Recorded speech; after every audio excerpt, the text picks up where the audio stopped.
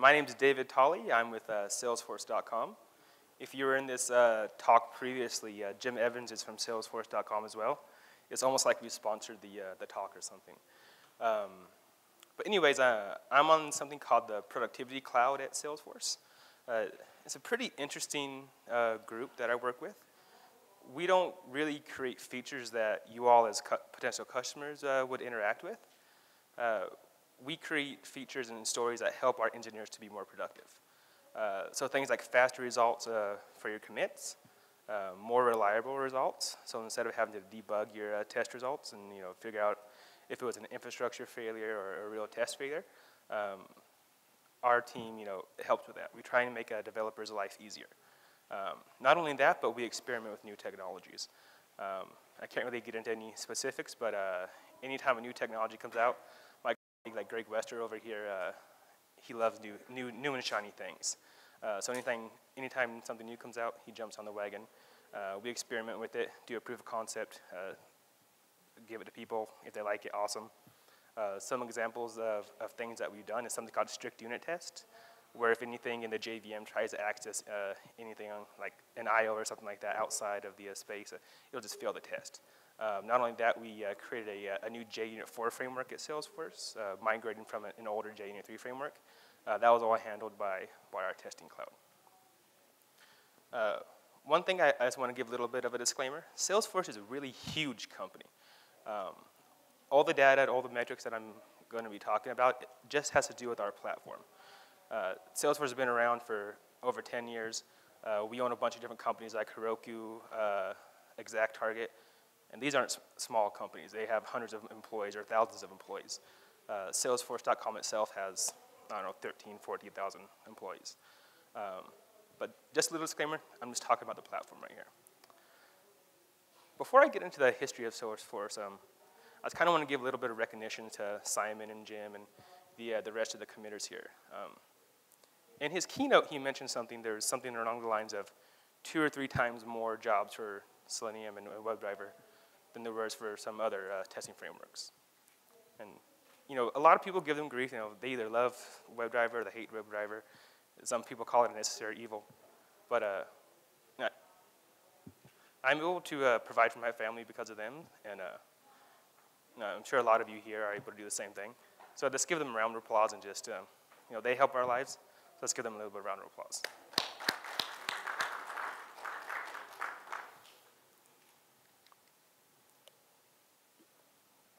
So Selenium has a really interesting history at Salesforce. We're one of the early adopters, and I'll be talking about how extensive our test suite is. But around 2008, one of our sole distinguished engineer now, Doug Chasman, said, it'd be great if we could test our UI. So they, looked at Selenium RC. They did a proof of concept, and it went really viral.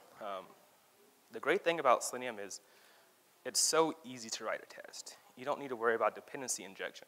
You don't need to worry about your code being, testable. You don't need to write your code in a way that other people can write a code. I mean, you're dealing with a UI. If you can look at a UI, if you can open up a browser, you can write a test for it. So it had really awesome, really quick developer adoption, which is okay in a certain respect. It's good. We're getting more tests. We're testing our application. But Selenium RC is very, very flaky. We spend almost as much time writing new code as we do, maintaining our existing test suites. So around 2012, we have about 15,000 Selenium tests. And for most people here, 15,000 is kind of a ridiculous number. But it's okay because today we have around 50,000 Selenium tests. Not only that, we have 2 committers on Salesforce payroll, Jim Evans and Luke Edmund Samru that Jim talked about. And unlike some companies, every single one of our Selenium test is run through our CI process. So every single commit that goes through CI, every time someone checks in code, it's being tested against 50,000 Selenium tests and all of our other test suites as well. It's a pretty cool concept. So Salesforce engineering, just the platform, is pretty huge. We have over 1,000 engineers. We have architects that they drive our scale. They make sure that whatever we're trying to do now is going to be a scale in the future. They drive our overall design. Then we have the feature developers. They create the new features, they create the enhancements. They're chiefly responsible for the unit tests and some integration tests. But the really cool thing about Salesforce is our quality engineers are just as important, and even in some respects more important than our feature developers. We ensure product quality through test automation. So we don't rely on a lot of manual testing, and manual testing just doesn't scale. Of course, whenever new features or new enhancements or release goes out, you need to do some type of light manual testing. But for the most part, every single one of our Q engineers is a developer in their own right. But instead of feature code, they're writing test automation code. They're chiefly responsible for the integration test and almost solely for the UI functional tests. So Selenium, WebDriver, those different types of testing frameworks. We also have hundreds of projects. The project team size ranges from 1 to 10 people, 10 plus people. And it's pretty cool that I say one person. And there's a really cool thing about Salesforce and being an engineer at Salesforce is we have something called PT on. So if you have a really fantastic idea, or something maybe that's outside the box, or something you're like, this isn't working, I want to fix it. Management will give you the time, whether it's a day, a week, a month, depending on what type of scale it's going to be. They say, okay, you have time, go make a proof of concept, let's see how it goes. So there's many like small 1 or 2 person teams at Salesforce where they're just like prototyping these concepts, prototyping these new technologies, working on some new cool features, and that's a pretty cool thing that we have going on. But not only that, our developers and our QE engineers are really tightly integrated. The QEs are involved, from the get-go of new product or new enhancement, a new feature. They're working with the product owner, the project managers. Whenever they're developing a new feature, they'll go in there, they'll give their feedback. Not only are the developers saying, how long they think it'll take to develop a product, the engineers, the QEs are saying, I think it's going to take this time, right? Like, not only are you going to take time to develop it, it's going to take this, around this amount of time to test it, to make sure that's viable. So each one of our engineers, whether they're developers or the QE type, they average about 2 to 3 commits per day. That's pretty significant when you're talking about over 1,000 people, right? So around 1,500, 2,000, 3,000 commits per day, possibly at peak times. And again, every single one of those, 1,000 plus commits goes through our entire CI process. And that's over 450,000 tests. And if each one of those commits were run by themselves, it'd be somewhere in the neighborhood of 1 billion tests per day. And that's kind of a big number for people.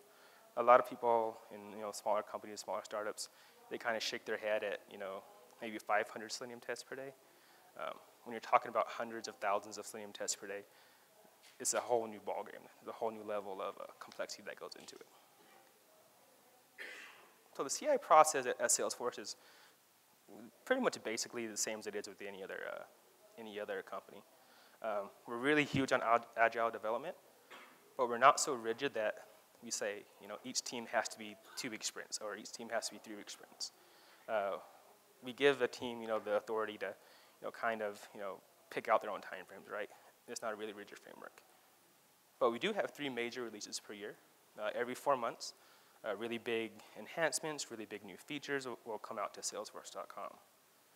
But along the way, there's a lot of frequent smaller releases as well, almost on a daily basis, whether it's fixing a bug, whether it's a product enhancement, whatever needs to happen, we have the ability to release every single day.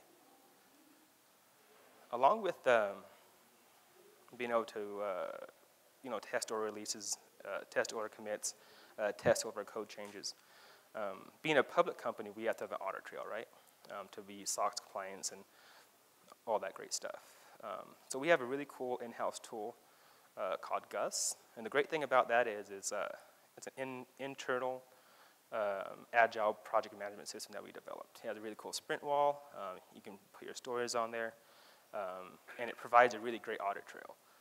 So whenever you're writing your code and you're trying to commit it, essentially what happens at Salesforce in your commit description, you'll say, what story it's linked to on Gus, what your changes is doing, what release it's going to, and then you'll submit it. And the cool thing about some of the automation that we have going on there is it'll look at that commit message. It'll go to Gus, look at the API. It'll compare the commit message to Gus. Do some light verification, make sure that they match up. And then if it does match up, it'll send it to something that we call pre-check-in. Pre-check-in is just a really simple, fast test suite that we have. It runs our unit tests and it runs our JS unit tests. At Salesforce, one of our developers developed something called X unit testing framework, where it's a JavaScript unit testing framework. It's really heavily used at Salesforce. I believe he's open sourced it. It's a fantastic product. It really helps us along with our Selenium tests to verify that our UI is up to snuff. So we get that result back in about 30 to 45 minutes, something along those lines. So fairly quick results back. You get some type of results back. Then if it passes that, it goes into our big integration and functional testing suite. There we have around 200,000 integration tests.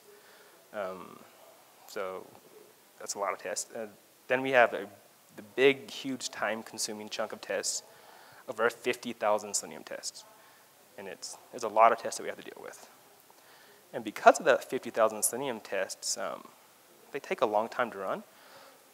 So that's one of the main reasons that we can't run all of our tests against every single change list. Essentially what we have to do is we have to take a group of change lists, batch them together, and run our tests against that. So whenever a change list does get run, we do some pretty cool things. We try and parallelize it as much as possible. We have different runs for different flavors of IE, different versions of Firefox, Chrome, Safari. Last year, Salesforce released something called Salesforce One, which is our mobile app for Salesforce. It's a really cool tool. There's a ton of Appium tests that we have for that. Luke, one of our employees that's a committer for Selenium, he's one of the people in charge of Solenoid. He does a lot of the Android tests for it. So there's a lot of cool things that we try and do to parallelize it, and we run a lot of tests. But the tipping point is we got to this point where we had a critical mass of tests, right? 50,000 tests running that take 10 hours to run. We have to batch all these tests together and run. We're not getting any really easy to act on results, right? If you're in a group of change lists that's 10 different change lists, you're getting back 100 different test failures. Like, it takes a long time to try and figure out why the test failed, right? It's not, these tests aren't being run on your own change list, so it's not guaranteed that your change list is the one that caused the failure. So there's a lot of logic and some automation that we do to try and figure out what's going on there. Not only that, so we run each one of these 50,000 tests, but every time there is a failure, we rerun those failures. It's something that we call flappiness at Salesforce. Some people call it flaky tests, but essentially a test will run, it'll fail, we rerun it, and then it passes, right? I'm sure a lot of people have experienced that. The longest run takes over 10 hours, and again, we batch all of these commits together. So when failures do happen, it takes a lot of effort to debug, trying to figure out what happened. And Salesforce is always trying to hire new people. We're trying to scale. We're trying to push out new products, new services as fast as possible. So we needed to not only scale our engineering team, but also our test automation suites. Like, if results are continually taking 10 hours with 50,000 tests, you can imagine if we had 60 or 70 or 100,000 tests whenever we have new features, it just doesn't scale well. We're releasing 3 major releases per year. There's a lot of testing that has to go on, and so we needed to refactor our longest running test suite, which happened to be Selenium. So I was hired on to Salesforce last September, about a year now. Greg actually recruited me, and the main reason that I came on was trying to refactor our Selenium test suites. It was trying to figure out why our test suite took so long, what we could do to improve it, and what we could do to make it better for the future. And when I got there, everyone had their own ideas of why our test suite took so long, but no one really knew. I'm sure a lot of people here have talked about DevOps, right, or heard the term DevOps. Essentially, that's developers being able to act on data, right? They have access to real-time, pertinent, information of what their code is doing in production. They can figure out, how many times their code is throwing errors. what type of CPU and I/O problems they're having. You need that same kind of mentality when it comes to refactoring a test suite. You can't just say, the Selenium test is taking a long time. It's because of Selenium RC. Let's delete the whole test suite and move on. You can't do that. That's not a very good way to do it. So I needed to get some data. One critical fact that we didn't know was how many Selenium RC tests that we had versus how many WebDriver tests that we had. So we needed to create some methods around that to generate some data. So that was one of the first things that I had to do. So we had to figure out what metrics we wanted to deal with. We had to figure out, which tests take the longest. I mean, the main reason that we're refactoring this test suite is because it took so long, right? We had to figure out what tests failed the most often. Not only does it take up a lot of developer time waiting for long-running test suites to come back, but whenever a test fails, often, they have to go on there and make frequent changes. That's a big time sink for developers. Which tests are the most flappy? So whenever a test fails and reruns, that's obviously some kind of issue, whether it's a test failure or infrastructure failure. We need to figure out which tests are the most flappy. If they happen more often than other tests, that's something that we should refactor. And along with having 50,000 tests, there's obviously going to be some type of duplicates in there, right? There's teams that have said, okay, I'm going to write this test for this feature. 2 or 3 years later, someone's like, okay, I'm going to do this as well. There's a lot of duplicates in there. So essentially what we did is, we developed tools and developed methods and code to get those metrics for us. And that was a key critical part in this whole process, was developing those metrics and cataloging those metrics. So once we ran over our tests, ran all the metrics that we needed to get, we divided each test by team. We sorted them in our backlog, based on those metrics, based on which ones failed the most often, based on which ones took the longest to run. Then we started to act on those tests, right? So you can't just stop production at a company like Salesforce. You can't say, we're not going to develop any new features now. We're just going to refactor tests, for this next sprint or next month or two. We have to kind of sneak those into the backlog, right? Like our salespeople don't understand, we're going to spend time fixing test code. Some people just don't understand that. Even though there's a big benefit to it in the long run, it's kind of hard to sell. So we have this backlog of tests. We have it sorted by priority. And so each sprint, we ask the team to take 2 or 3 and just refactor it, right? Anytime we find a duplicate test, we run code coverage with it. We can say, hey, these tests are duplicates. Let's delete them. That's a great win for us. It's really easy, low-hanging fruit. So what's the current results that we have? It's still a work in progress. It's not done yet. I mean, 35,000 Selenium tests, trying to migrate those. Even though we have, 100 teams and they're doing, 2 or 3 per sprint. To date, we have about 5,000 tests that have been migrated. That's not a lot, but 5,000 tests is larger than most people's complete Selenium suite, not just, refactor Selenium suite. Not only that, but since we're continuously developing new features and new enhancements, we have thousands of new WebDriver tests that have been added to our backlog.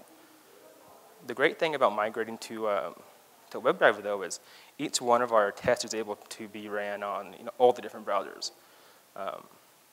At Salesforce, a lot of our customers are enterprise customers, right? So it's a huge, huge use of Internet Explorer. A lot of companies don't really have that problem. Maybe they only run them on Firefox, but we have to ensure that our #1 customer, our #1 browser is definitely being tested. With Selenium RC, we weren't able to do that very well, but with WebDriver, we're able to. But not only that, now that we have the metrics and now that we have the data of which tests are Selenium RC tests versus which tests are WebDriver tests, we're actually able to split up that suite. The great thing about that is instead of taking 10 hours for the full Selenium RC suite to run, we can run these WebDriver tests separately, and they get back some kind of faster results. Again, our main job is to make people more productive. If they have results back faster, they're able to act on that faster. They're able to do a lot more with it. So there's a lot of great stuff going on. Beyond refactoring tests, Salesforce is investing heavily in new technologies. So we're going really big into dynamic testing infrastructure. We have, for each run, our our testing infrastructure is thousands of dynamically generated test instances. We're going from an older technology to a newer technology. We're also embracing Selenium Grid. Dima is going to be giving a talk after lunch about Selenium Grid. I encourage you to go to listen to that one. But essentially, we want a huge farm of dynamically generated windows or browsers of different flavors connected to the Selenium Grid that our tests can connect to. Right now, we do a lot of static instances for our test suites. We want to get away from that. Part of trying to make developers more productive is to eliminate infrastructure problems. Whenever you're running tests against static instances, you're running into your test might fail for benign reasons, right? A test might fail because a previous test didn't clean them up, or maybe the browser before didn't close. There's a lot of problems that can happen. Not only that, but we're moving our existing. We want to move our existing Selenium test framework from an older Salesforce hacked JUnit 3 framework into something that is faster and more lightweight. Right now our framework is really tightly coupled into our app code. So if you look at some of our tests, they're calling Salesforce Java classes directly instead of using APIs. We want to move away from that. We want to make it completely abstracted away from our app code. If we're able to do that, if we're able to use all of our publicly available API jars that we have, we'll be able to open source it at that point. And that's cool because we have thousands upon thousands of customers that use Salesforce, and a lot of them have custom workflows, custom data that they're using on Salesforce, and maybe they've created their own apps and put them on App Exchange or something like that. But if we're able to open source this testing framework and let our customers test their workflows through WebDriver and this framework, it's just a win for us, right? Because not only are we testing our code ourselves, they're testing their code. And if they find a problem before they're doing some type of release on like their app on the App Exchange, they can send us an email or a call, and we're able to fix that for them. It's a pretty cool process. It's kind of interesting how Selenium started and the WebDriver transition happened at Salesforce. So around 2008, I said we started WebDriver, or started Selenium RC. And then around 2010, 11, someone said, hey, WebDriver is going to be a really cool thing. Let's try and get a prototype of that. And so they weren't really thinking about the scale of how it was going to happen in the future. They were mostly saying, hey, I want to prototype this. I want to get this proof of concept out as quickly as possible. So instead of architecting it in a way where it was completely separate, they put the WebDriver code in the same Selenium-based test as the Selenium RC tests were. So we need to refactor that as well, get that into its own separate classes, and do a lot of stuff around there. So going forward, there's going to be a lot of different things that we can do. So I think one thing that people might want to hear about is, you might be in the same situation that we are. You have a big backlog of Selenium RC tests. Like, how do you get people to understand that it's worth the time and effort to refactor that test? A lot of times executives, we tell them, that our RC suites are a problem. We tell them it takes a long time. We tell them that it takes a long time to, debug our tests or refactor them, or maybe we can't release as often as we want to because our test suites take so long. But whenever we try to explain that we want to take maybe a month or so to refactor our Selenium RC suites, they look at that number and say, no, we're not going to do that. We're not going to take the time. It's not worth the money. So a lot of times people just completely delete their Selenium RC suites and start over. I'm not a big fan of that idea. There's a lot of useful data that those old test suites have. So I'm a big fan of trying to systematically refactor tests and move them over to a faster testing framework. So the first thing you have to understand is you have to be data-driven. You can't just have hunches. You have to be able to go to an executive and say, hey, our test suite takes X amount of times, and it's because of 10% of our tests that take over 2 minutes each or something like that. You have to understand why your tests are slow. Is it because of the Selenium RC suite itself? Is it because the way that you're writing your test? Are you doing really long-running tests, or are you using the API to generate your test data and then just using WebDriver to verify that data exists correctly? You have to be able to figure out what your problem areas are. What I mean by that is, if you're able to historically look at your CI build and your test failures and see a trend over time of which tests fail the most often, that's a huge data point to have. And you have to be able to figure out why those tests fail, right? So not only are you looking at which tests fail the most often, you have to understand why they fail. If it's an infrastructure problem, that's one thing that's completely outside of your testing suite, right? If it's an infrastructure problem, then you can go to your ops team or your networking team and try and figure that out. So then you need to collect, once you have the metrics, or once you know what kind of metrics that you want to talk about, you have to collect those, right? You have to put them in a meaningful way. Lucky with us at Salesforce, they gave me the leeway to take a few months to put in the test code that I needed to put in the classes that I needed to, and the methods that I needed to generate those metrics. And then you have to put them in like a tool that we use, like I said, Gus, put them somewhere where people can easily see those metrics and easily act on that. One thing that you have to kind of explain is, when a test fails, like one of the biggest time sinks is trying to figure out why that test failed. Trying to debug why something failed. A lot of times a test will fail on our CI process, then they run it locally and it passes. So why does that happen? And if you can get some kind of concept or wrap your head around the idea of how many hours per release or per day or per sprint are spent troubleshooting your Selenium RC tests, that's probably the most important data fact that you can generate.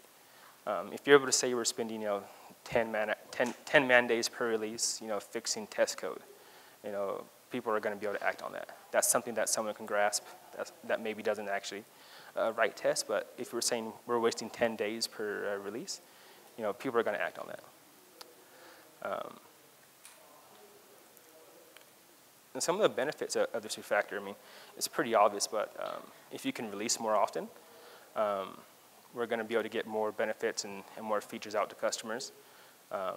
If you can release more often, whenever an issue does happen or whenever a bug is found, you can get your change list up through the CI process faster. And then whenever you push out that hotfix,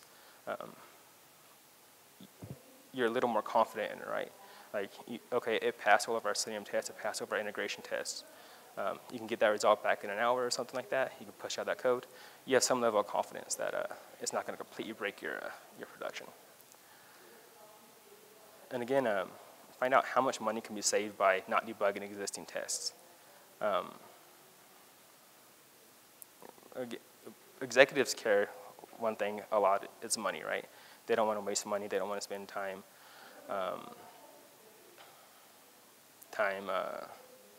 figuring out.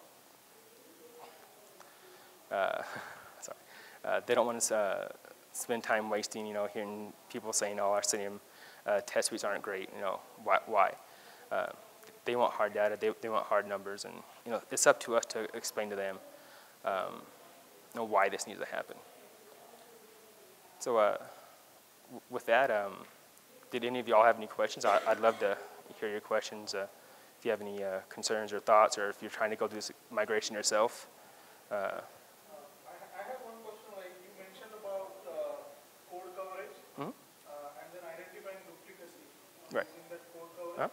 So I was wondering, like, what type of tool you used for identifying, like, which UI, which Selenium test is covering what type of code. How did you get that code coverage piece? Right. So code coverage is anywhere. There's multiple tools that you can use. There's like Emma, there's Kobatora, Jacoco, things like that. The way that we're able to generate that metrics is kind of not necessarily using our existing CI process and our auto builds. We have a completely separate run set up to do that. One of the colleagues on Greg and I's team, his name's Patel, he developed a system called Argus that runs each test serially. So it's kind of not the most efficient process. Maybe one day we'll discover a better way to do that. But essentially, we have all our Java code. We compile it, say with like Emma, the code being in there. And then we run each one of our tests serially. And then we can collect that data. So we know which test hit which piece of the app code. So then we can collect that data and put it into a database and kind of correlate that data together. A lot of times, we're not going to find the exact same test, right? I mean, they're not going to test everything exactly. But they're going to be similar enough that we can say, hey, we don't need 2 or 3 of these, right? So then we can go ahead and delete 2 of them, take that one test, put it into our backlog, and refactor that later. Sure. Where do you run your tests? Like VMs or how do you? Yeah, that's an interesting question. I wish I could tell you exactly what we're doing in the future. For right now, I think I can say that we have a very large server farm of static instances that we have. So pretty much just bare metal machines that we have in a data center server, right? Thousands that we have hooked up to our, what we call auto build. It's our internal CI system. But not only that, can I talk about VMware? Well, I said VMware, so why not? Our older dynamic infrastructure is based on VMware. So what happens is whenever a change list needs to be tested, the batched change list will say, okay, I have these change lists. I need this type of infrastructure to be brought up. So it'll bring up an app and DB server. It'll bring up, say, 6 instances of some type of Windows VM per Selenium run, right? So again, we break up our Selenium runs by browser type.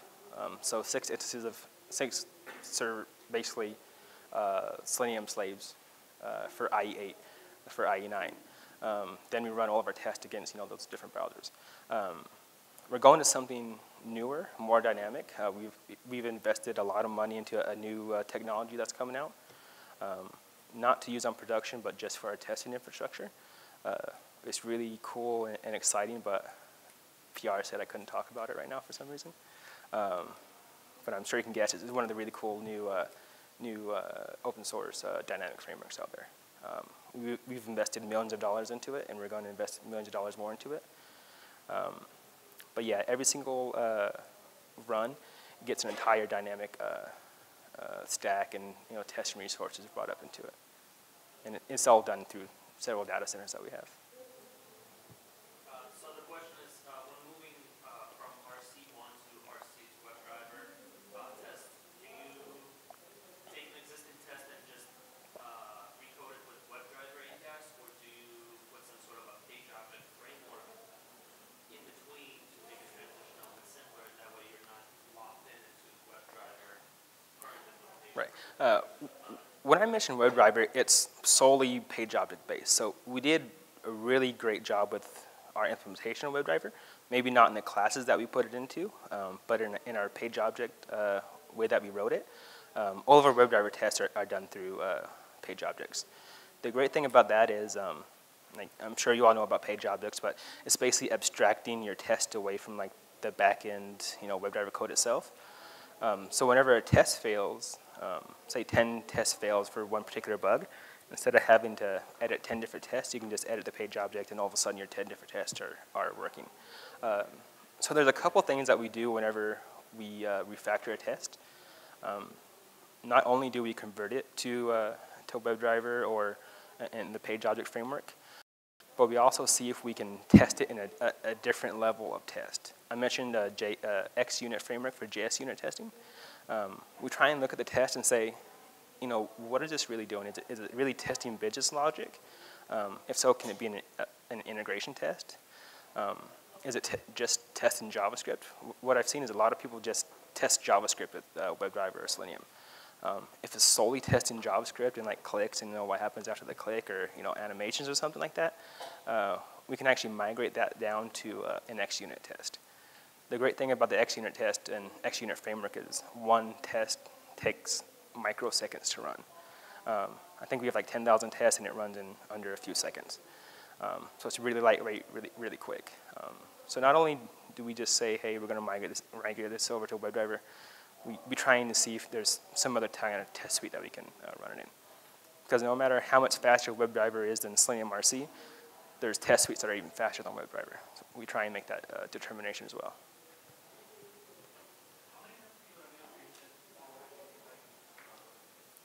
How many times do we run our failed tests?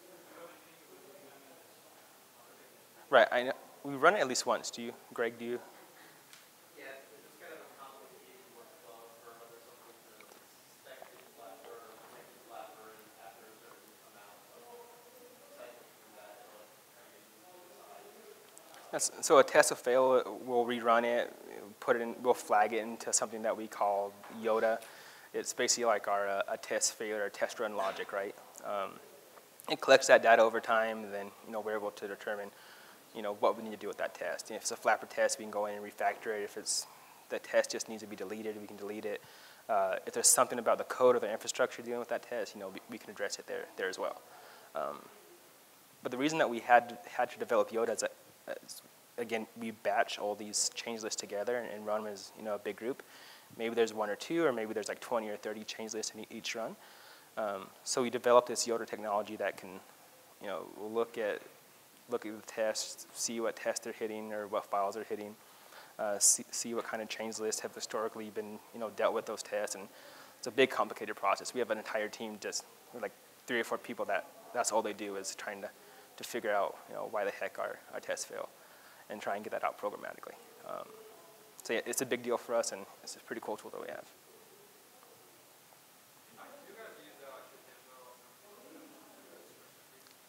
I'm sorry? Do you use Cucumber for Java to abstract? No, we actually do mainly, Salesforce is a big Java company, right? Obviously we have other products that are investigating newer technologies. We've bought a lot of companies along the way. People don't know that we own Heroku, right?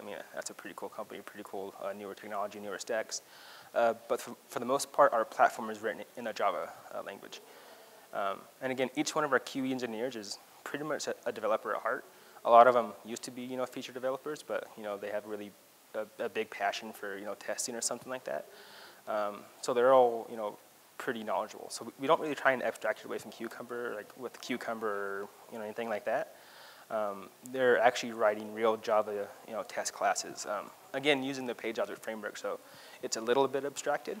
So you create your page objects for a certain page. You put in all your WebDriver code in that page object, and then the actual tests themselves are just interacting with the page object and doing some type of verification. But no, we don't use Cucumber or anything like that. From what you said, you guys must have a very good testing market. Is there any tip what you guys would do with the testing market? Because from the PPT slide that we could talk about, you guys must be testing different features simultaneously. Correct? Yeah, so again, like I said, this is just a platform, right, of what I was talking about. Historically, Salesforce has been one huge application, one huge code base. There's really significant effort going on right now to Mavenize our entire build and to break out certain projects and certain features into their own code base and their own CI processes, and then put them into like a Nexus repository. And then whenever the main app runs, pulling down those compile jars and like that. But yeah, our testing infrastructure, thankfully, I work for a company like Salesforce where they can invest millions of dollars into our testing infrastructure. So yeah, we do have a pretty significant, I don't think I can get into specifics. We have thousands of instances. Right. Yeah, so we have thousands of instances. Again, we invested in a newer technology, and it's going to significantly increase our existing testing capability. So a lot of really cool things that we're going to do with it. How did you make the test more robust and execute it faster using the data-driven one? Did you use something like page object design? What kind of pattern you applied? Yeah, as I mentioned with the DM over here, we did move to page object. One thing is WebDriver tests in general are much faster than Selenium RC tests. With the older Selenium RC test, it does JavaScript injection into the browser. Yeah, my question is, how did you manage the data part of it to be data-driven? How did I? How did you use the data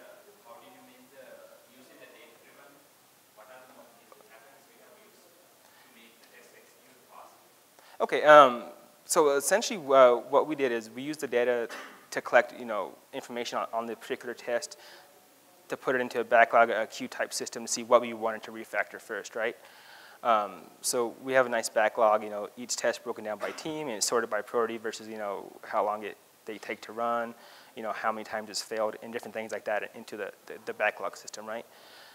So that's pretty much where we collected that data and then we put it into the system I mentioned before, Gus.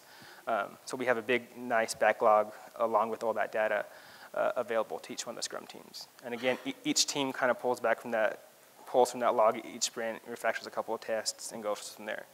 To make sure that what we did actually works, we collect data on the newer test as well. So as I mentioned, we were able to separate out our Selenium RC tests from our WebDriver tests. So we're able to collect that same data on our WebDriver suite now. So we have, a database of information on our tests, on our current WebDriver test as well.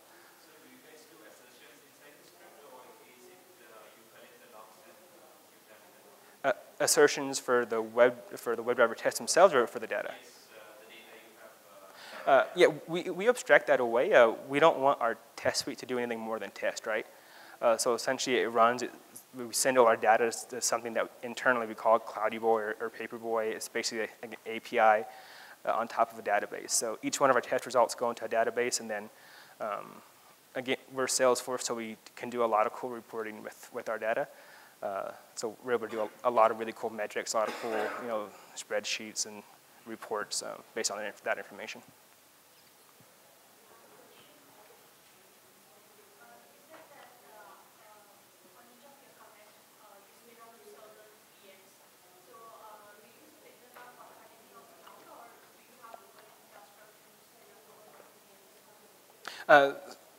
So historically we have a static server farm where, they're always up and running. It's our older implementation. So if a test runs on that, those VMs are just up and running. And all we do is inject like server information into the environment. It goes into our WebDriver test suites and, it says, what server am I going to hit? It goes and it just hits against that. With our newer implementations in VMware and the one that's coming out, per run, we dynamically spin up everything. So we don't have any stagnant instances in our new systems. Each commit gets, again, like per WebDriver build, they get six dynamic instances. So say for IE8, IE9, IE10, each one of those will just automatically spin up 6 new Windows images.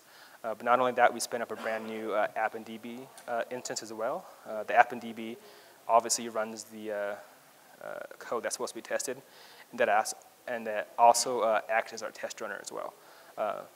So with the newer implementation, everything is being run on pristine, dynamically generated instances. How about Macs and mobile? Do you guys know? Exactly. We're huge on mobile. Again, one of our employees is one of the committers for Solenoid, which is the Android version of WebDriver. I gave the caveat that we were just talking about the platform, but we have a huge infrastructure dealing with mobile testing as well. I'm sorry?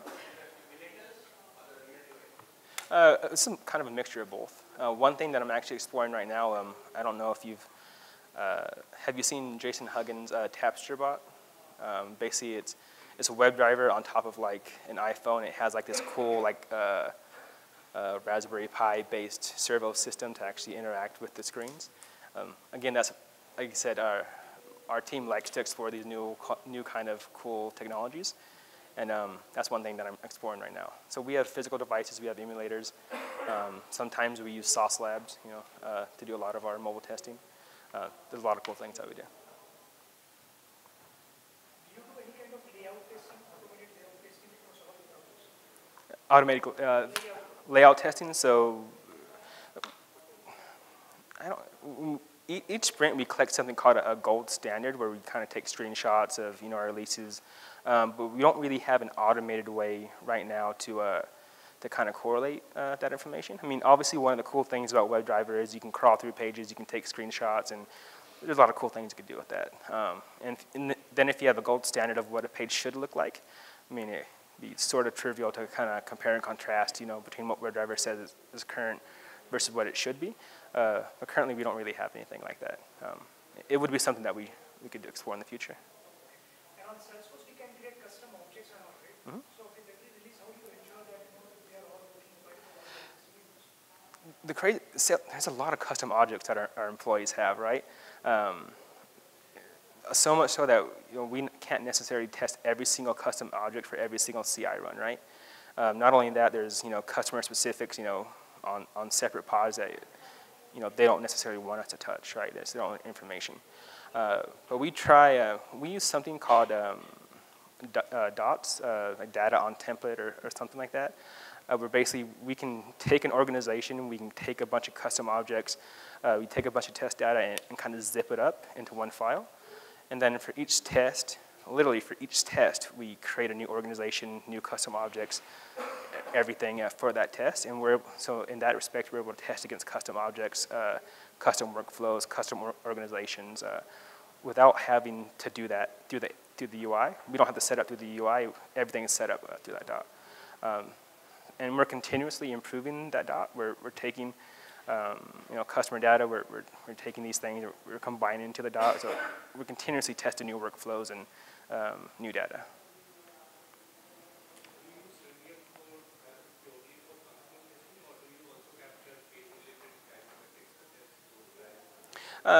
We don't use it for like load testing and things like that. There's better tests out there for that, like JUnit test, and we have some custom tools that we've built in-house. WebDriver and Selenium tests are great for testing that something comes up when it's supposed to test, right? I'm not a big fan of using it for load testing. There's just a lot of intricacies and a lot of things that happen with WebDriver going through the JSON wire, talking to the browser, talking to the different instances. There's a lot of stuff on top of that would get in the way of like a true load test. But we do have load testing that we do at Salesforce, just not through WebDriver. Cool, I think we're done. Yeah, thank you all so much.